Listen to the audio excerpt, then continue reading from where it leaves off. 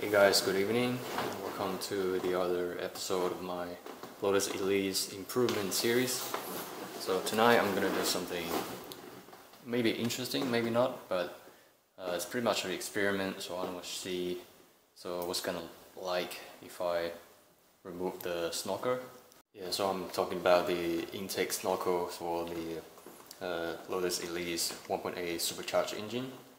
So as you guys probably noticed on my previous videos when I drive my car, so you didn't really hear the supercharged weighing noise, that kind of you know, the zzz, yeah, just those kind of sound.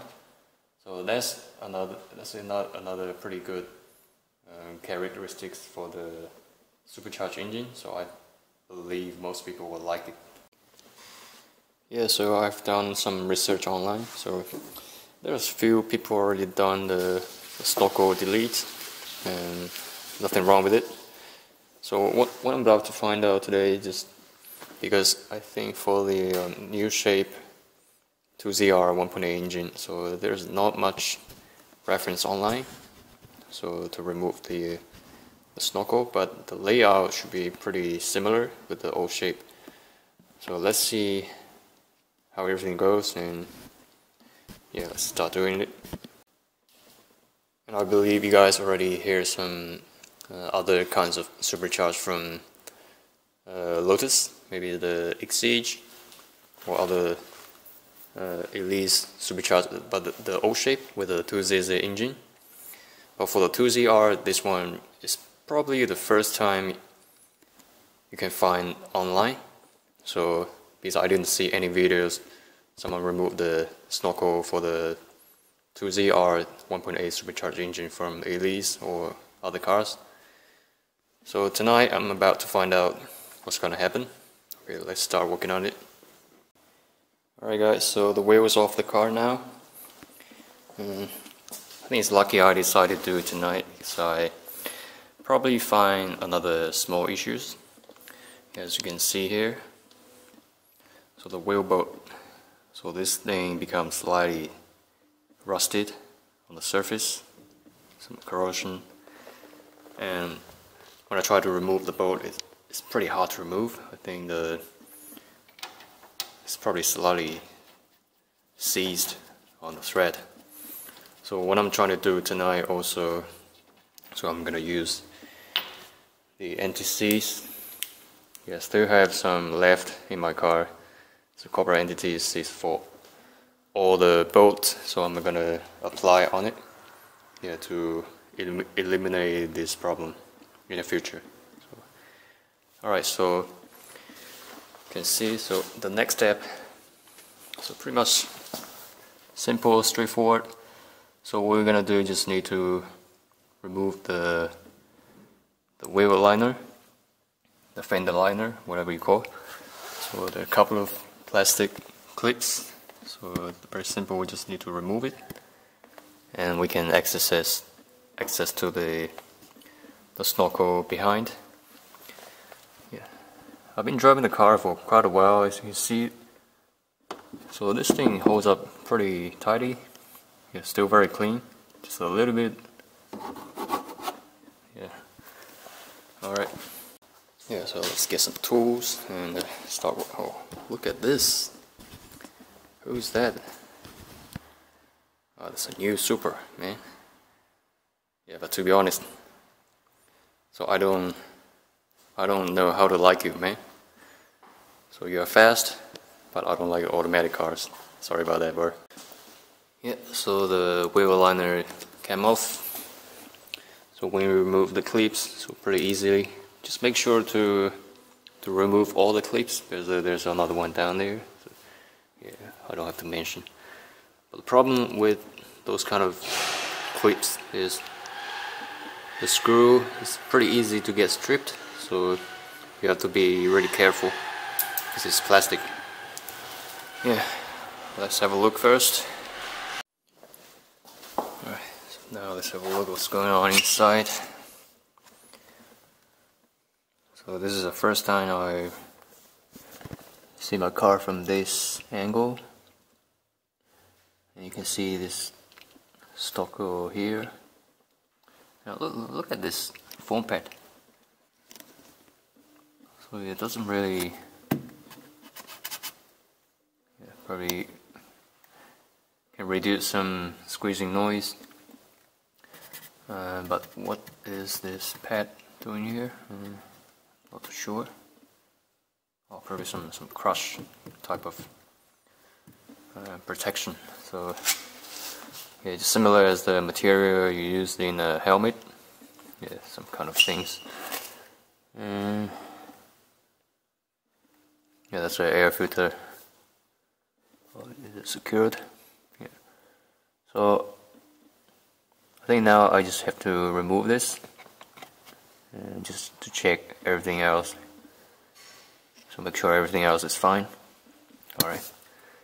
I think there's another 2 clips around the Snorkel, because I watched one of my friend's video, Louis Garage. You can check it out. So he removed that for his previous Exige Supercharged. So I think it's pretty similar. I think the parts number is pretty much the same. Yeah, alright. Yeah, so if you guys see from here, so one of the clip is inside there.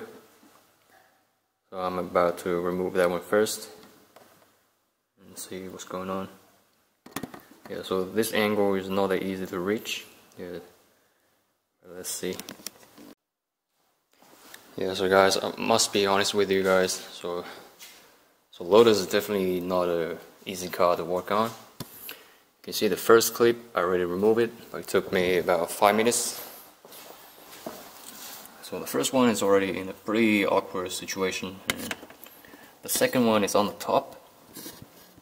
You can't really see it, but you can feel it, you can touch it. So the only way to reach is from this angle. Let me show you. So all the way. I believe you guys already see it. So it's on the top of the air filter. So it's not that easy to see. Yeah, but I can try to feel it. Alright guys, I think I found the solution for that. So check this out. So what you're gonna do is to find out the Phillips screwdriver head. You have to use your finger to remove that.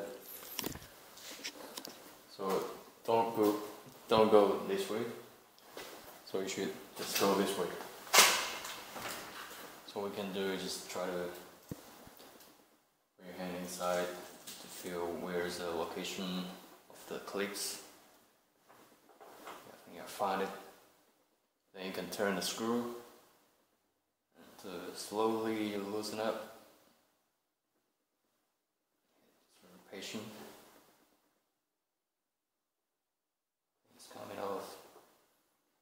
Yeah, so it's literally inside. So you can't really do anything from the top.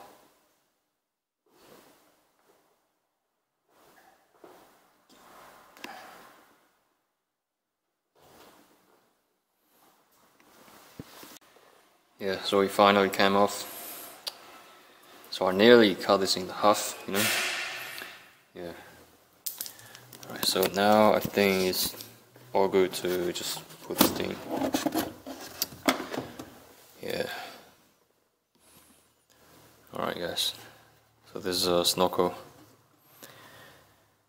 I'm not too sure, you know, but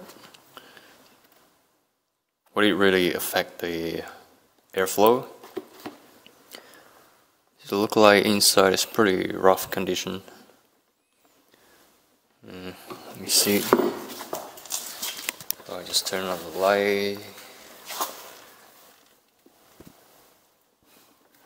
Right now we just rely on the only one hole on the air filter box. Enjoy the air. I think it's pretty efficient. Yeah, even without a snorkel. So basically, what I believe this air filter Snorkel is used to reduce the supercharger noise. Yeah, as a car manufacturer, sometimes they want to reduce some unnecessary noise. Maybe some people think the supercharger noise is annoying, but some like it. So now I just try to put everything back on and take it for a drive and see if there's any other improvement, like a throttle response. Yeah, because this thing, as you can see, is, I'm not too sure if it's restrictive but it doesn't really look ideal for me. Yeah, so now I'm gonna put everything back on and take it for a drive. So hopefully I can see the difference, so I can hear the supercharger noise. Alright, so I'll talk to you later.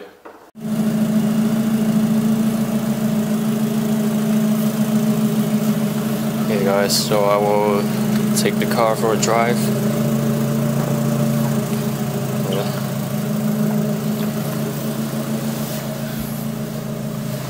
So this is not a POV video, but yeah, maybe I just go for a drive, and if I see the supercharged noise, I'll record it so you guys will see how it's gonna sound like. Hey guys, so the car now is warmed up. I'm gonna put the camera on the passenger seat. I will do some pulls so you can see the difference. Right now I'm trying to go for a straight line.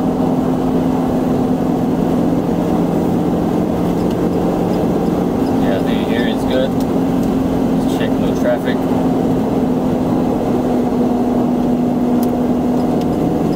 So I'm going to change to the second gear. And slow down a little bit. Alright, let's do it now.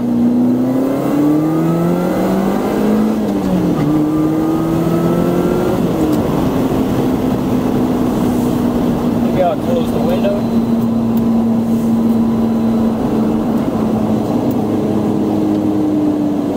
Slow down a bit and do it one more time.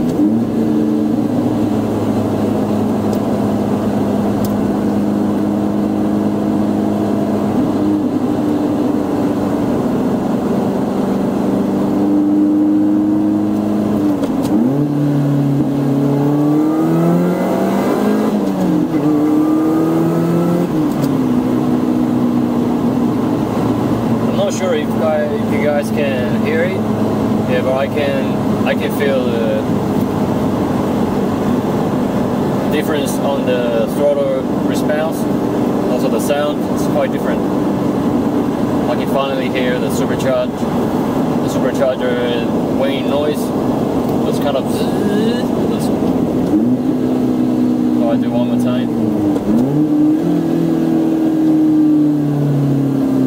Yeah, I just try to slow down a little bit more so I can see the whole RPM range. So what's the difference?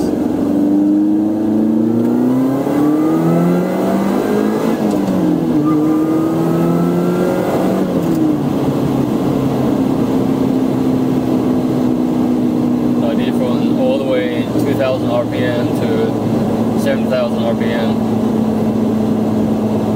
And hopefully you guys can hear the supercharger noise. I'll see you later. I just go to find somewhere to park.